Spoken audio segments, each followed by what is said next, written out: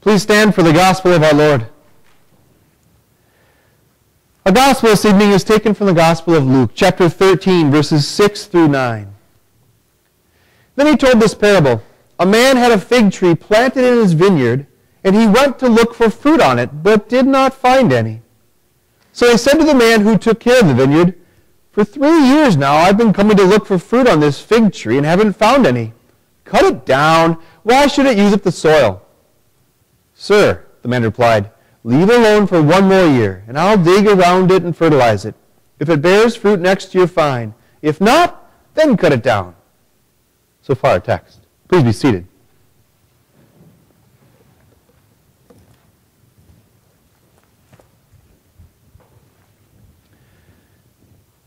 Dear fellow trees in the vineyard of our Lord, the heading under Luke 13, when you look at your NIV Bible, is repent or perish. Kind of gives you a little summary of what the sermon's going to be like. Maybe you don't think of yourself as a tree or a fruit, and yet this evening, I'm going to ask you to think of yourself as a tree bearing a whole lot of fruit. That's what you do, Christian. And to hear God's words as a word of warning, and also hear these words as encouragement, because God does come and look for fruit in your life.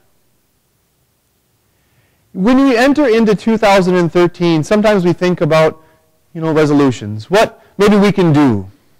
But God is expecting more than just your activities in life and your goals. Those are great. Do those. But consider all that you have. Don't think about your bank account so much. Yes, your wallet is important to God, but so also is your calendar and your clock. How do you schedule your time? What do you do with yourself?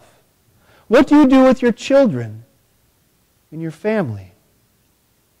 What impact do you have on your workplace, on the other kids in your class? They all watch you, and they all see the fruit that you bear for better or for worse. And so, I ask you to consider what you're going to do about that in 2013.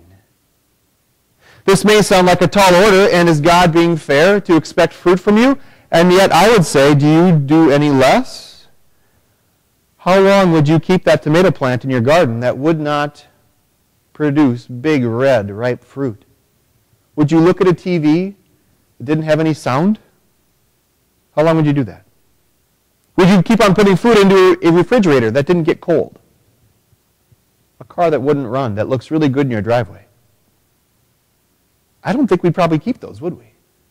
God is not some mean, evil ogre asking these things of you. I think it's legitimate for him to look upon his children and say, I bought you, body and soul. I have every right to expect fruit from you. Indeed, bear much fruit. Now, some people have a hard time with this again. Let me take you back to verse 7 and 6. I need to read that one first. A man had a fig tree planted in his vineyard, and he went to look for fruit on it, but did not find any. So he said to the man who took care of the vineyard, For 3 years now I've been coming to look for fruit on this fig tree, and haven't found any. Cut it down. Why should it use up the soil? You can hear those verses, and you can hear what I just said about your life, and how God is expecting fruit from you, and you might think, well, maybe I have not been producing fruit. So that's why something horrible happened in my life. Maybe you look at the news and you wonder about people. Don't go to Connecticut, that's too easy. Yesterday, did you hear what happened in Oregon? A charter bus went off the road. 40 people were in it. 9 of them died, more than 24 were injured. Which one of them deserved what they got? Had it coming? Did God start early? Was he sharpening his axe and just kind of taking a couple practice swings and finally went, wham, you're done? Do you think that's how God treats you? Do you think God would demand your life of you because of your lack of fruit production?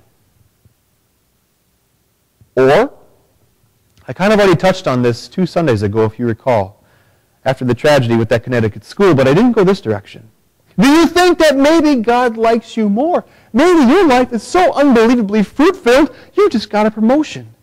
There's been an addition to your family. Things are going gangbusters. Your marriage is amazing. Your relationships are awesome. God must love you. Is that what we think?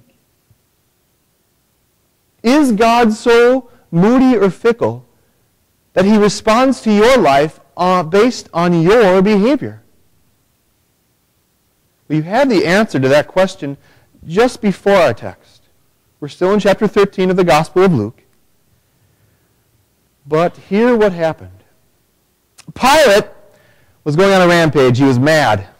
And there were some Galileans who came down from up north in Israel, to Jerusalem to offer their sacrifices, and he slaughtered them all. And people asked him, which one of those sinned? You know what Jesus' response was? None of them. But unless you repent, you too will all perish. And Jesus brings up another example. He says, did you see the construction accident down at Siloam, where there was a tower that fell on 18 people? They all died. Do you think they were more guilty than all the others living in Jerusalem? I tell you, no. But unless you repent, you too will all perish.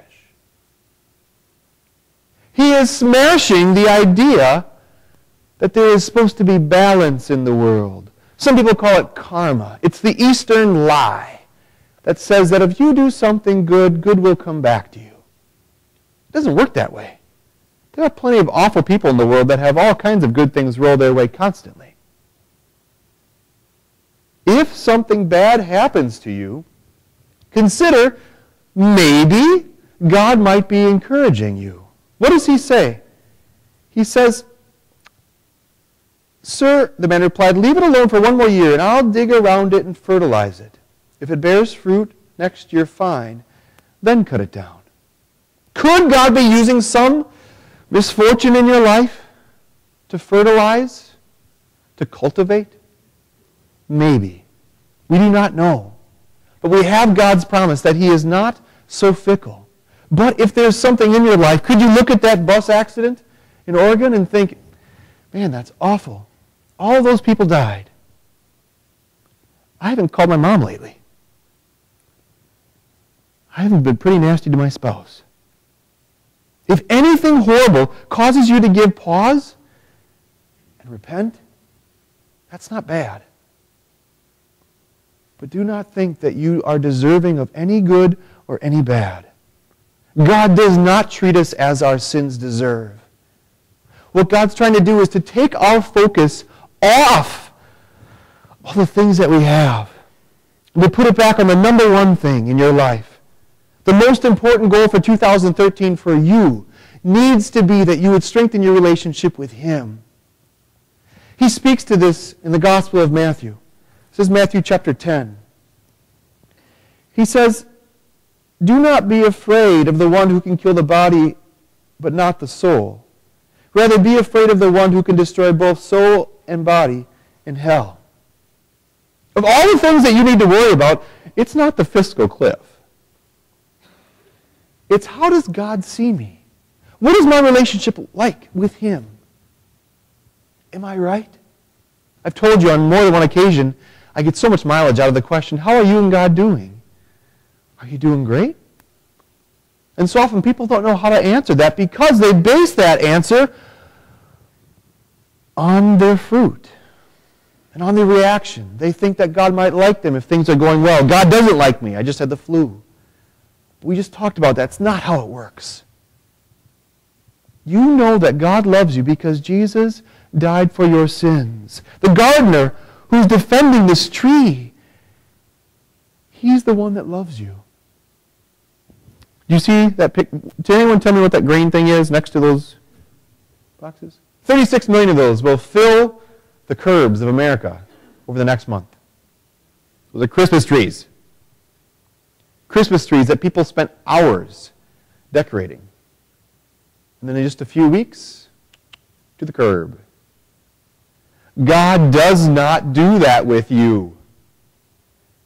He died that you might be His forever, that you be in His family. Your eternity is locked up. He's preparing a place with your name on it, just for you. Why would He leave you to the wolves in 2013? He won't. He'll see you through any financial, tax, whatever. It doesn't matter. He'll see you through all kinds of economic hardship. That's His promise. He'll see you through all physical problems. What's the worst thing that can happen? Might God demand your life of you in this next year? Maybe. But you'll be with Him forever. And all of those around you whom you love will see you one day. You have nothing to fear. Rather, take advantage of the opportunities you have in His Word, in the Lord's Supper this evening, to strengthen your relationship with your God. Because, my fellow trees, He does come looking for fruit. And He has every right to expect it. And He gives us so many ways to encourage it. Amen. Please stand.